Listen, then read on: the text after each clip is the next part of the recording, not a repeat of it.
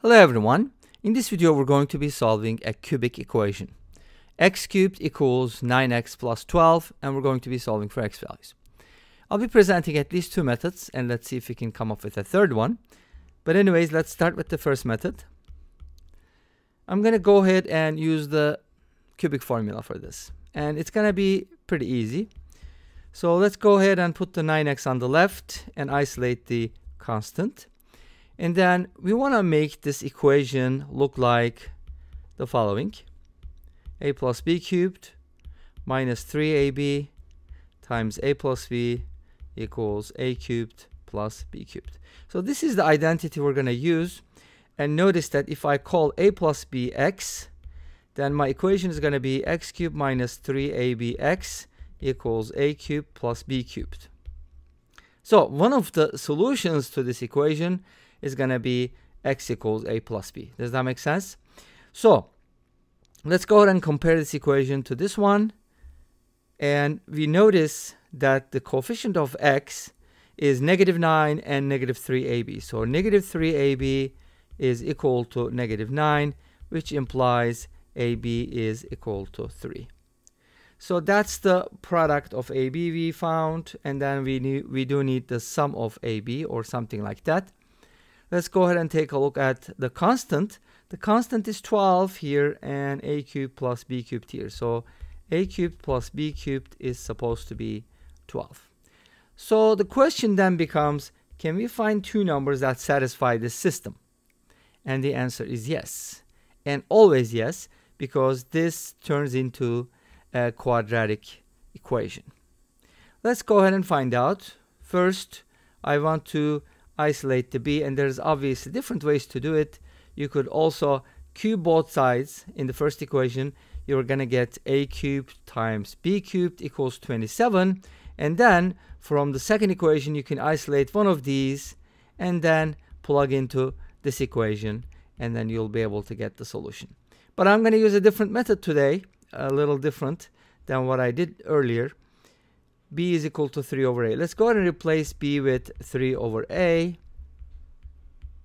And then from here, we get a cubed plus 27 over a cubed equals 12. Can you think of a number a that will satisfy this? Hopefully you did find one. But I'm going to use substitution. Let's go ahead and set a cubed equal to c. Right? So from here, we're going to get c plus 27 over c, hopefully you see what I see, equals 12. And then now we can go ahead and multiply everything by c to turn this into a quadratic equation, and we get c squared plus 27 equals 12c, and then c squared minus 12c plus 27 equals 0. Awesome. Now we can go ahead and solve for c here. Pretty easy.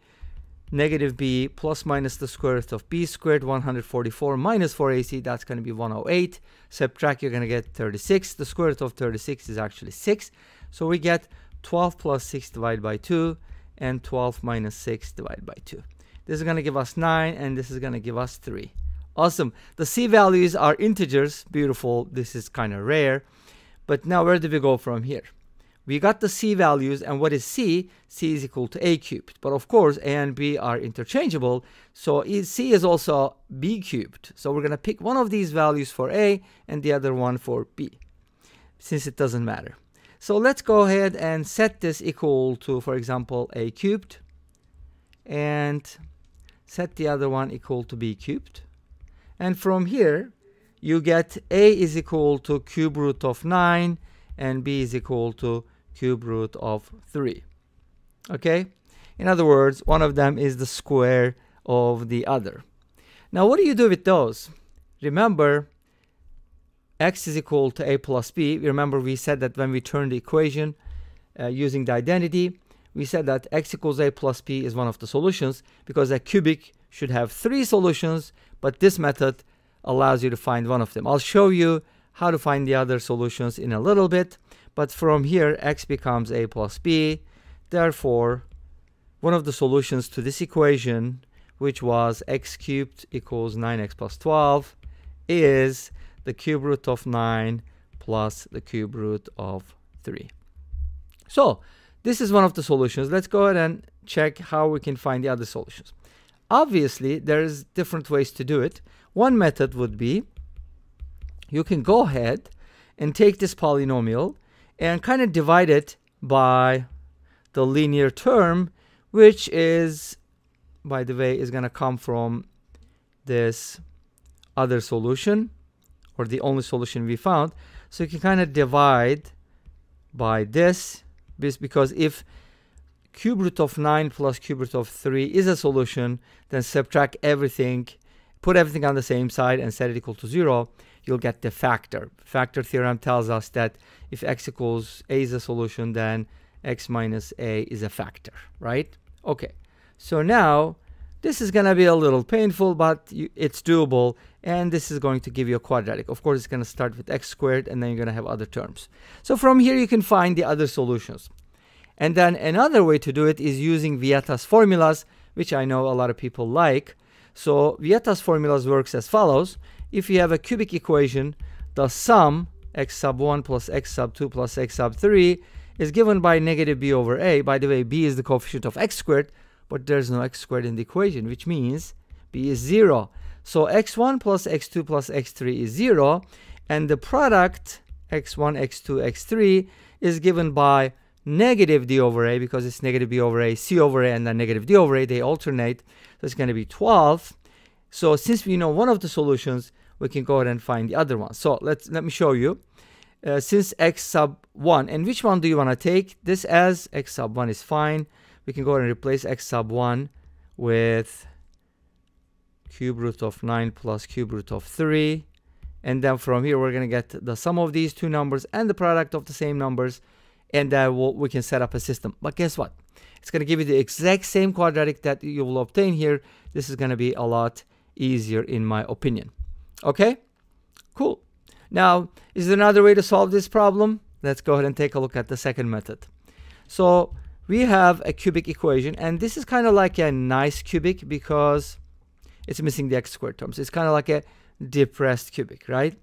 So if you have a depressed cubic and you expect to get nice results, one of the things you can always try is rational root theorem. So pretend you don't know what happened with the first method, okay? Let's say this is a fresh start.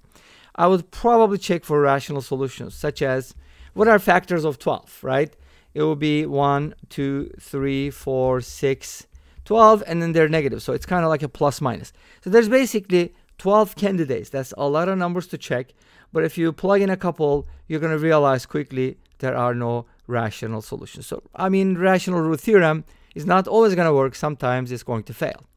But anyways, another method could be try to factor this as follows. Like you can kind of write it. I don't think we needed parentheses there, but we're going to need them now.